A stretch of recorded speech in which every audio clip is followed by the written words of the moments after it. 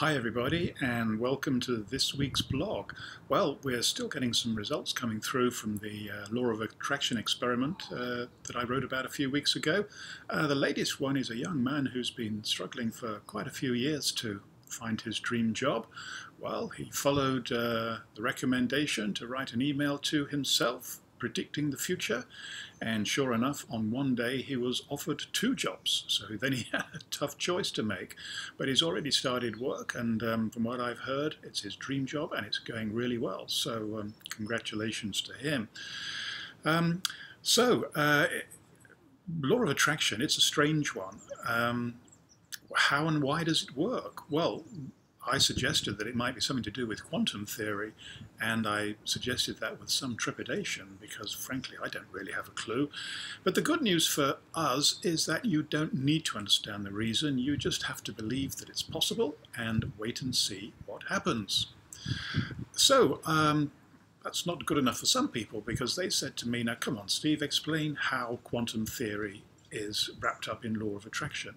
So I did some research, many hours of it actually, and I came to the conclusion that it is way beyond my understanding. So after several headaches, I decided that was enough. But I was able to understand at least a few of the elements of quantum theory, and so that's what this blog is going to be about, and maybe some of the next ones too. So the one this week is about this word entrainment. And it's an interesting story. The word was coined by a Dutch physicist in 1665 because he liked pendulum clocks, and he had two of them mounted on his wall, and he would swing the pendulums so that they were beating out of phase with each other. And when he came back the next day, on every single occasion, he found the pendulums were swinging synchronously.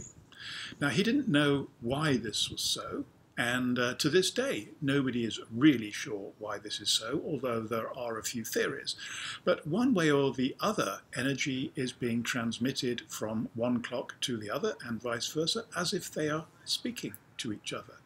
And it's not just pendulum clocks. Cuckoo clocks on a wall will do exactly the same thing. Now, of what interest is that to us? Well, possibly quite a bit, because we see entrainment in nature too. We see that the breeding cycles of animals and birds in particular, and possibly human beings, are synchronized by various things. Often it's light, or light at the right time of day, or when does dawn break, things like that.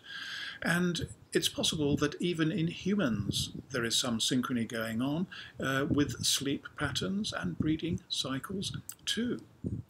And it's not just with animals that entrainment occurs. Let me give you an example. The Millennium Bridge in London was opened, guess what, to celebrate the millennial in year 2000, and it was immediately closed down again, because when people walk across a bridge, they tend to fall into step with each other, and this then sets up a resonant wave, and if the bridge can resonate with this wave, it's at the same frequency, it could, in theory, fall down. Well, certainly the Millennium Bridge swayed a lot and had to be considerably strengthened. Now, soldiers have known about this for many years, and when squads of soldiers approach a bridge, they are told to break step. That means to stop marching, because they don't want the bridge to start vibrating in time with them.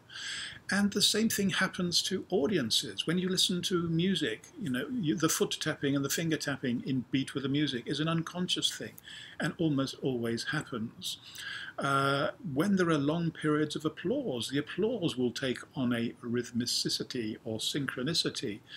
It's almost as if this is a natural law of things finding order out of chaos or out of random events. Now, interesting, what does this have to do with personal development and with mind blogs and with law of attraction?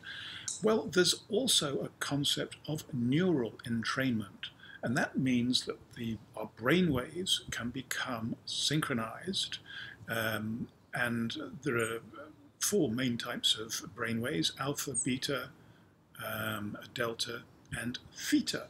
and it is the delta waves and the theta waves that are the most important for memory and higher cognitive thinking and reasoning. And of course, these are the brain waves that people who practice meditation try to promote. And it is the other reason why meditation machines are becoming increasingly popular. These meditation machines all work on more or less the same principle of a set of earphones and glasses that flash colored lights at you.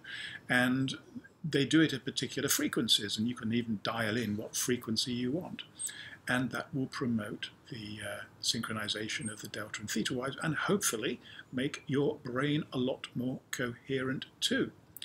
So, the word synchronicity has come up quite a lot in this blog as regards entrainment, and it wasn't so many months ago that I wrote a blog and made a video about Carl Jung and his rather curious views about synchronicity. Just to remind you in a nutshell, Carl Jung basically said that he actually coined the word synchronicity, and it related to his concept of a collective unconscious, that there is something out there bigger and greater than us that in the right circumstances and with the right training we can learn to tap into. So, ending this blog, I just wonder if that might be one possible explanation for the law of attraction. If it is, then what can you do about it? Well, you could learn how to meditate. There are plenty of classes in your area, wherever you are, and normally they're not terribly expensive. And it is a gift for life that will last for life. I learnt meditation at the age of 21, and it was one of the very few smart things that I did at that age. But I'm glad that I was sensible, at least for a time. Okay, don't know what it's going to be next week. I'll try and find some interesting stuff for you. Obviously, I want to hear your success stories, so send them in to me. And until then, have a wonderful week, and be careful crossing bridges. Make sure you're out of step with everybody else, but make everything else in your life be highly synchronous and bring you more health, wealth, and happiness than you can possibly endure. Good luck.